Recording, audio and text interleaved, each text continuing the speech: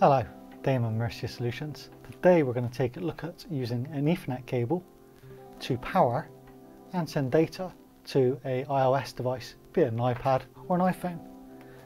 We actually have a Belkin lightning adapter that allows Ethernet and power to be used from an actual Ethernet cable to power a phone.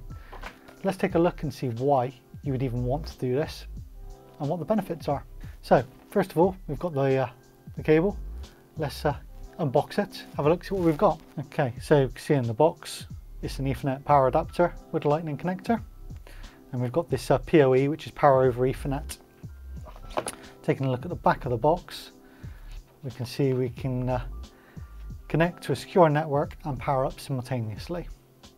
So I think part of the secret there is a secure network. Let's open the box. And so we can see inside the box we've got the adapter. And if we tip that out, you can see this is held in place by a plastic retaining clip, which we can remove. Remove this clip and the plastic cover. So here we actually have the adapter. So you can see we've got the lightning connector, the Belkin box, and here we've got Ethernet and another lightning pass-through. Okay, let's plug this into the phone. So now we've got this connected to the phone. There's actually a Belkin Connect tab. It's not required, but we can actually use the Belkin Connect tab to check the firmware level on the device and find out more information. So we can see this is actually connected, and if I go into settings under Ethernet, then we can see we've got the Belkin adapter. So let me first of all connect the Ethernet. So once I plug this in, we should see the device straight away. The phone's now started charging. Now we've been given an IP address on the network automatically. One of the nice things we can do with this is actually turn off all of the devices. We can actually place the device into airplane mode, and whilst actually having the device in airplane mode, we've still got internet connectivity. So this is obviously very useful if you're in a secure environment where you're not allowed to use any transmissions, Wi-Fi or Bluetooth.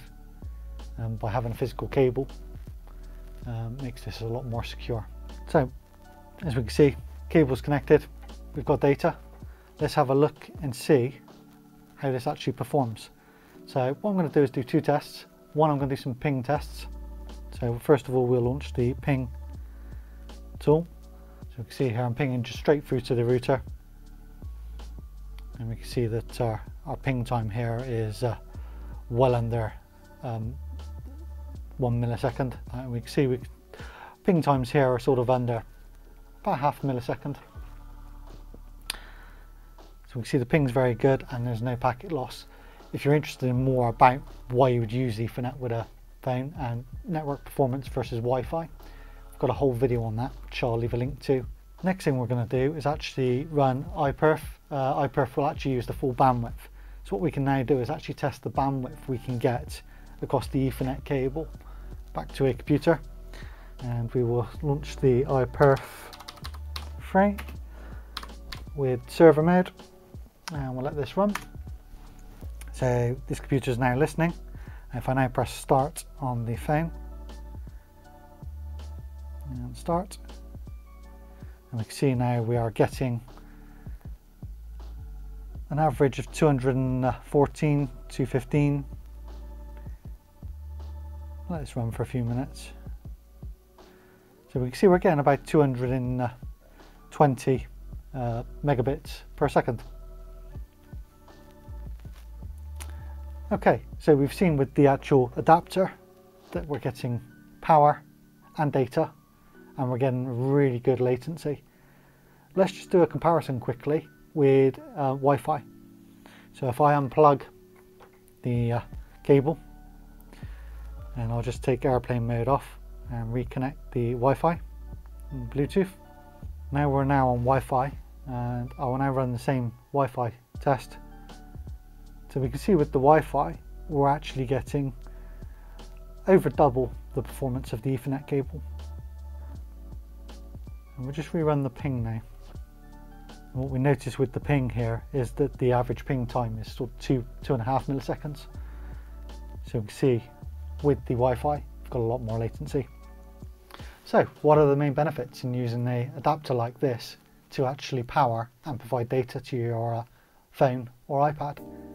If you're in a secure environment, obviously you can switch off all of the transmissions on the device and use the Ethernet cable and the power all down a single cable to power that whole device. So where would you actually want to use this? I can think of several applications. One would be in a retail environment, when you're in a shop, something like that, where you're using an iPad as a till for a point of sales. Having a single cable running to that device that both powers the device and transmits the data in a reliable fashion is obviously of benefit. The other would be in a home automation application, whereby you would have maybe an iPad mounted on a wall or a phone, and you can have a single lightning cable connected to this to again provide the data in a reliable way along with power. The other is how we use it here in the studio to power the iPad as part of a teleprompter system, and that allows us to basically connect through and share data to there as well in a secure way. Thank you. I hope you found this useful. If you have, please consider liking or subscribing to the channel. You should also have some other suggested videos. Please feel free to watch one. Thank you.